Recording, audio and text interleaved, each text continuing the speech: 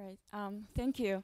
So, as a Chinese artist studying at the United States, I find myself placed in a foreign culture, and so become very conscious about my identity, deeply rooted in Chinese culture.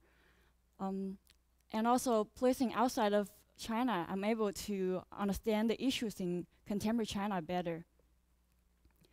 So, look through Chinese history. Authority always plays a dominant part in social and political discourse, while people remain silent. The authority creates signs that are highly politically charged and contains ideological messages. And I see these signs as myth, not in a literary sense, but rather as Roland Barthes stated in his book Mythology, a language strategy utilized by authority to signal a naturalized speech that conceals ideological messages. So the authority will use anything they can use, so they remove the earlier meaning of the object and put the new meaning into it according to different historical purposes. So, and the myth created by authority is ubiquitous in China, influence every aspect of China, of the people's life. And people have no voice in this kind of sign-making process. Therefore, I'm very excited when I read the deconstruction theory, as Derrida stated that there's no immutable connection between signifier and the signified as a unified whole. So a sign is not necessarily limited to an absolute or univocal messages. It can be used by every individual to express a distinctive voices. And this is what I'm saying on the what is exactly happening on the internet in China right now. Because the strict control of web censorship, people become very creative about using metaphors. And here's one example. This man is a famous poet in Chinese history, and is showed on the textbook as a patriotic poet. So it starts from a very naughty student who drew on the textbook during the class time because he was bored. And then it became an internet carnival where everyone started to use this figure and transform him into like a terrorist, a soldier, a baseball player, a McDonald, and everything like that. So I found it's very interesting between the difference between the government-controlled vision versus the critical voice on the internet. And I try to find an element that will connect these two together. So I think the stamps is a very good place to start. So when you look at a Chinese painting, you probably notice there are a lot of stamps on it.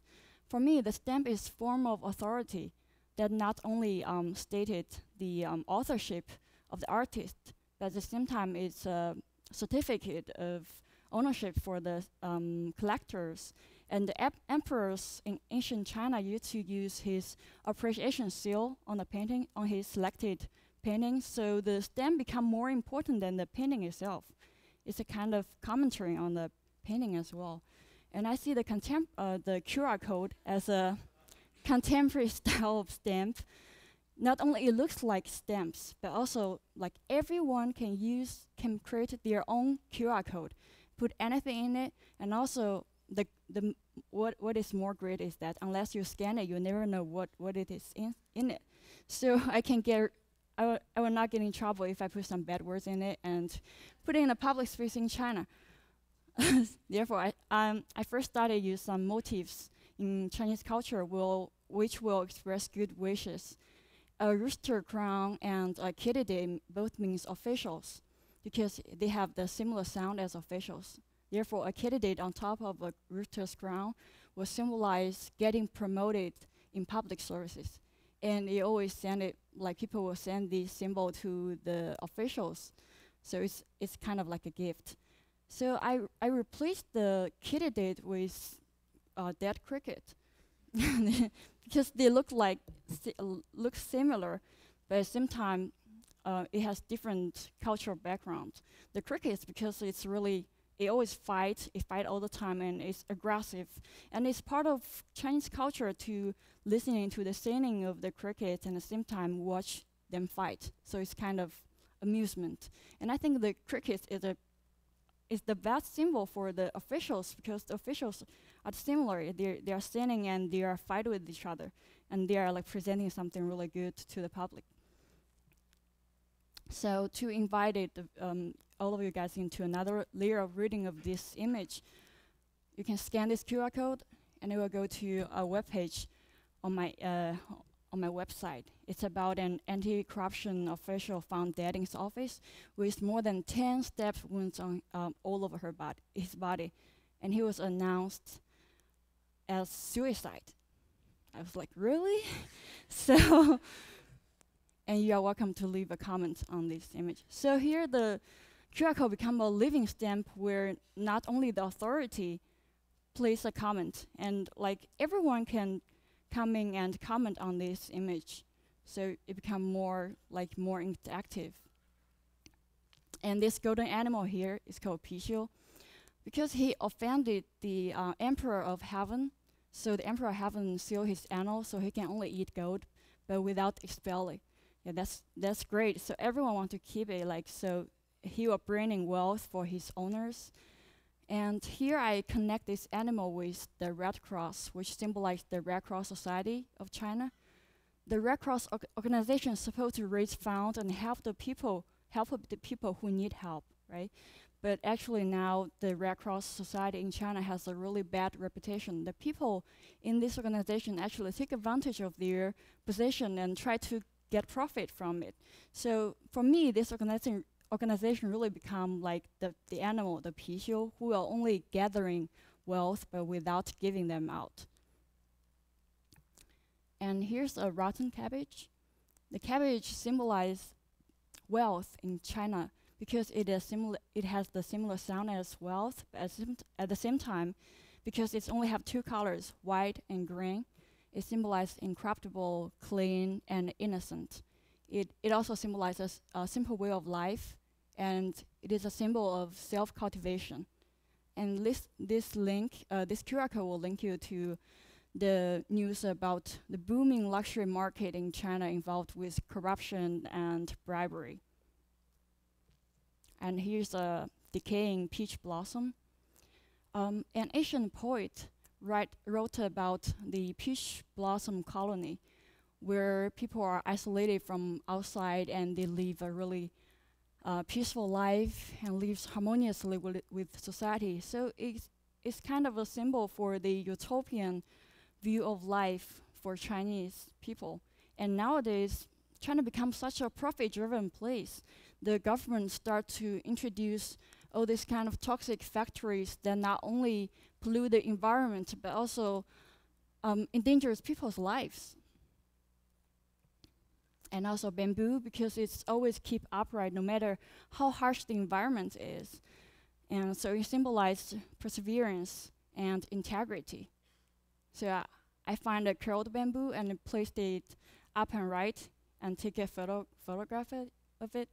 So I think photography is a really great medium for this project because it speaks the same language as myth. It gives a vision that's seemingly objective, but at the same time, it is really purely subjective. And river crab means harmony in China because, again, it has a similar sound as harmony. And harmony is the most important ideology preached by Chinese government. And ironically, the harmony actually is achieved by secret detainment, strict control of free speech, and also web censorship. And interestingly, on the internet, the people starting to use the word harmony in a really interesting way. So if a website is blocked, they will say, oh, the website is harmonized by the government. So Ai Weiwei was harmonized by the government. And if I keep talking about those bad things about Chinese government, I will be harmonized as well. Okay. And then I used the pantyhose to form the beautiful form of lotus, which symbolize incorruptible officials in China. And of course, this QR code goes to about the sexual scandal related with official corruption. And landscape painting is very important form of art in China, different from the Western landscape painting, which is a realistic representation of nature. Chinese landscape are more about the self-expression, and also because the painters in ancient time are usually officials as well. They are called scholar officials. So the paintings are closely related with the authorities, and the officials using this kind of form to express their social and political viewpoint. So what is excluded from this harmonious look of the painting is the real living condition of people and the severe political struggle behind it. So I decided to use dead crickets to reform this peaceful landscape. And this time I shoot a straight bamboo, but I used the stings on the dead bamboo to reform the beautiful landscape again. And here's some details as you look close. And also I'm inspired by this very famous painting called Along the River during Qingming Festival. It's very famous, a long scroll of painting showing the prosperous life in Song Dynasty. And what is happening now is, and this is a YouTube video showing the businessman work with government to try to people to move out, and they can get the land, build a house, and get money from it. And the lady you see here are the people who live there and who try to fight back. So, and of course, it's censored from in China. And I used the stills in this video to recreate these long scrolls that resemble the Song Dynasty painting. Here's some details. And I don't want to limit it to the art world. Of course, I will show it in the gallery, but at the same time, I want more people to get access to these paintings and comment on it. So I put it in a public space. This is Savannah on Broadway. And this is in the capital city of China. It's in Beijing. So I'm deconstructing those traditional Chinese signs and subvert it with some really ugly reality in it. But really, my deepest hope is to bringing the real harmony and the real incorruptible officials back to China. And it is my deepest wish for a more civilized and more democratic future of China. Thank you. Yeah. Thank you.